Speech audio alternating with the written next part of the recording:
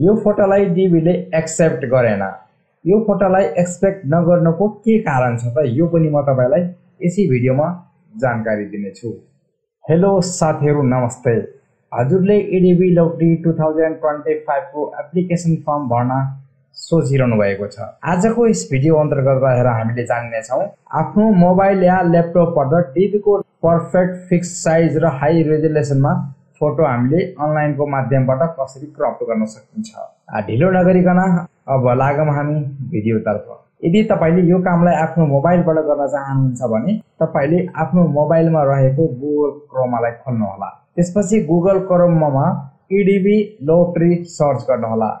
ADB lottery search गरिसकेपछि मोबाइलको दायाँतिर माथि 3 डट देखाइदिन्छ। त्यो 3 डटमा तपाईले क्लिक गरेर डेस्कटप साइटलाई अन गरिदिनु होला। हजुरको लागि सहज होस् भनेर मैले यो भिडियो कम्प्युटरबाट दिन गइरहेको छु। मेथड सेम नै हो। सो म मेरो गुगलमा आइसकेको छु। अब मैले यहाँनिर गुगल सर्च बक्समा टाइप गर्छु डीबी लटरी।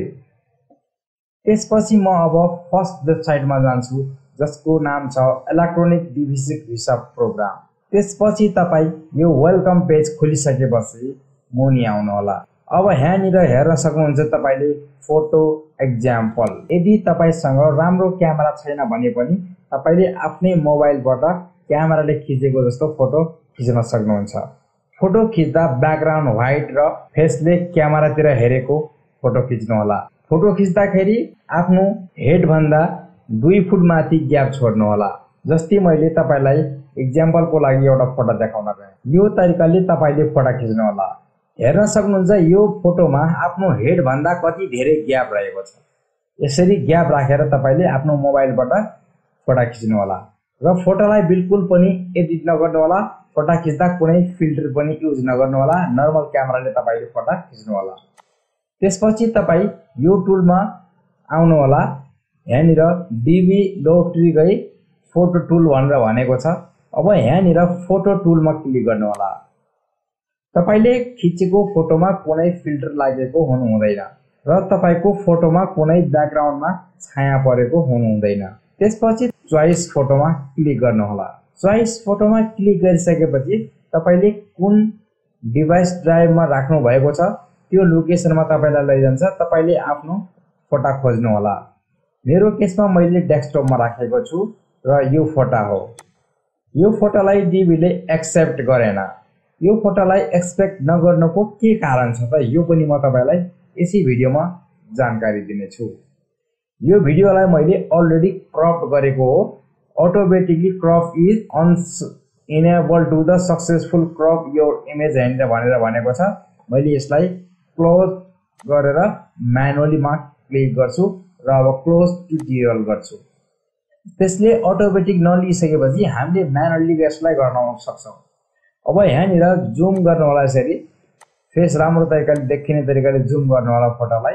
त्यसपछि तपाईले यहाँनिर यो आँखालाई समातेर लिएर फोटोको आँखामा छोड्नु होला। यहाँनिर यसरी यो तरिकाले छोड्नु होला र अब फेरि अर्को आँखालाई पनि यहाँबाट समातेर लिएर यो आँखामा छोड्नु होला।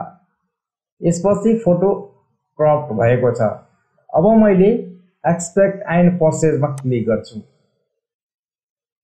अब यहाँनिर हेर्न सक्नुहुन्छ डीबी को लागि यो फोटो पर्फेक्ट रहनेछ।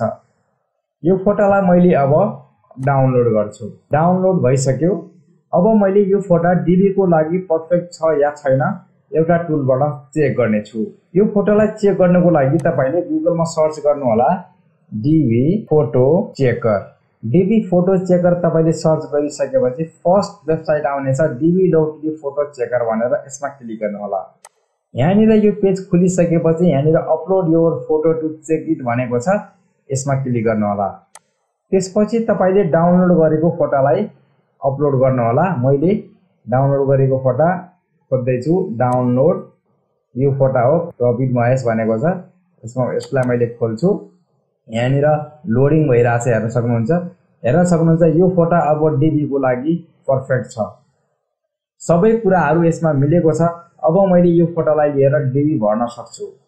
अब यो फोटो लिएर मैले डिबी फर्म एप्लाई गरेँ भने फोटोबाट हुने रिजेक्ट हुँदैन, अन्य कारणबाट हुन सक्छ।